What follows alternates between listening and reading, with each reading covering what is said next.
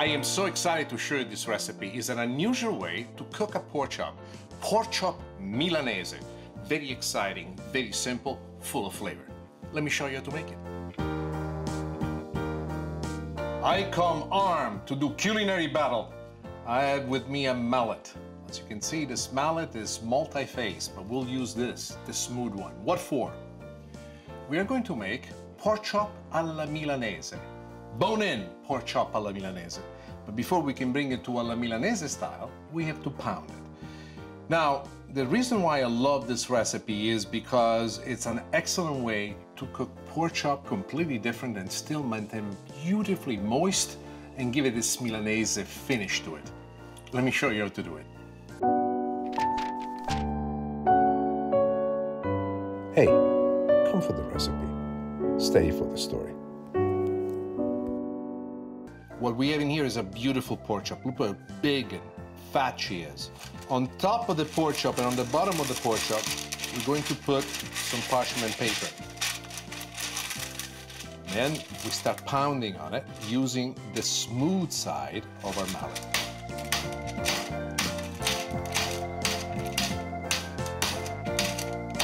Now, every time you take a hit, think of this. You want to hit and move away.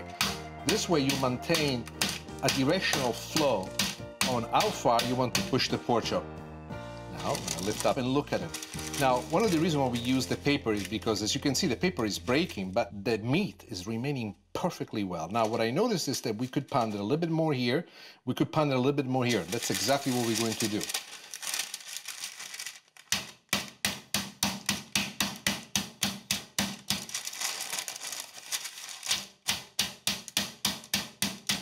From time to time, people ask me, why don't I use this? Well, I'm going to give you an answer. If you hate a pork chop, you pound it with this tenderizer. You pound it with this tenderizer, you will kill the pork chop. Why? It shreds it. It rips it apart. So let's go back to the pounding. And remember this, unless you hate what you're pounding, don't use this. This is more of a meat tenderizer.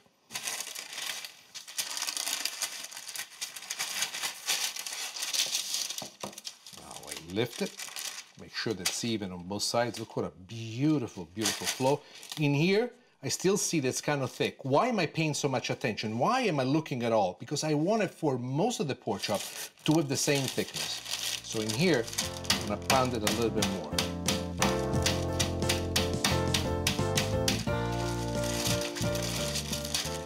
We have pounded this pork chop to perfection.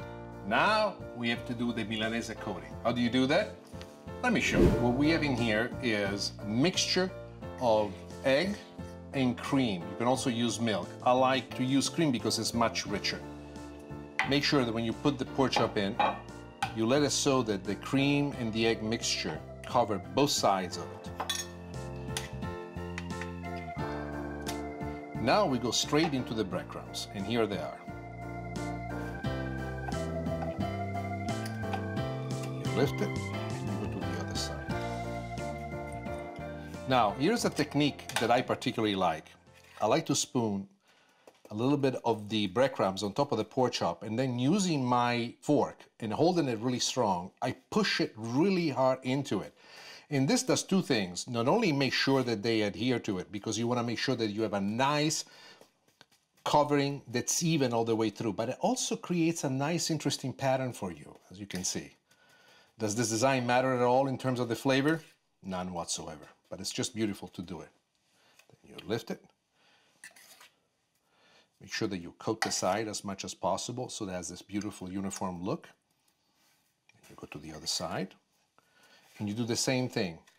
Using the fork, push down, and make sure that the breadcrumbs stick perfectly. You notice that I put no salt and no pepper on top of the pork chop before I pound it and before I marinated it. The Italian-style breadcrumbs, even the one that you make according to my recipe or the one that you buy at the store, have an enormous amount of salt and pepper and flavor and spices into it. So I do not want to do too much. This is completely coated with the best of all possible flavors.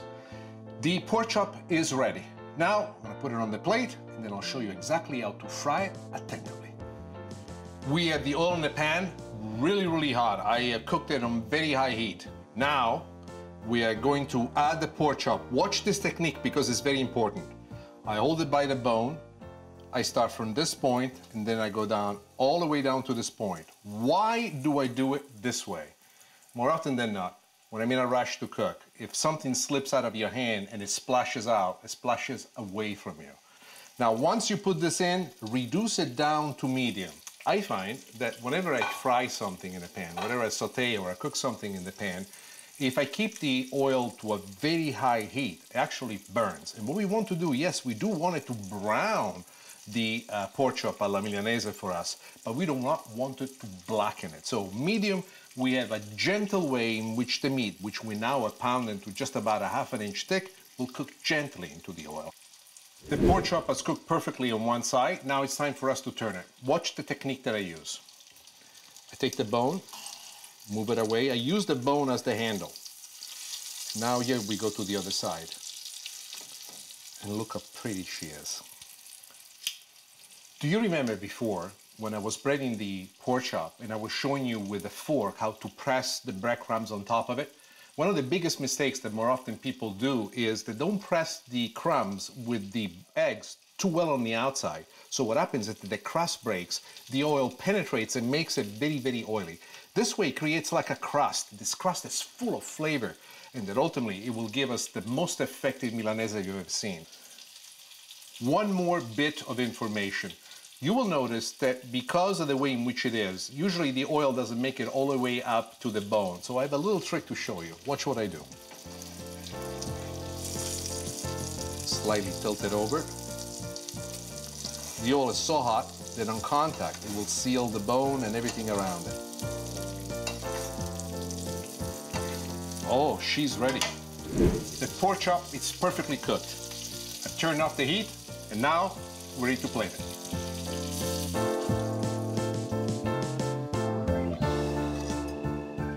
This is the first move in the plating.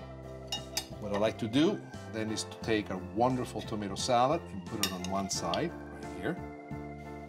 Then on the other side, put a little bit of Maureen's farro. Maureen's will only know what a beautiful picture I'm painting with the recipe. And then just a little bit of arugula salad that I dress with just a little bit of salt, extra virgin olive oil, and lemon juice. What a beautiful combination of great Italian-style salad and a pork chop alla Milanese. And this, ladies and gentlemen, this is how you make pork chop alla Milanese.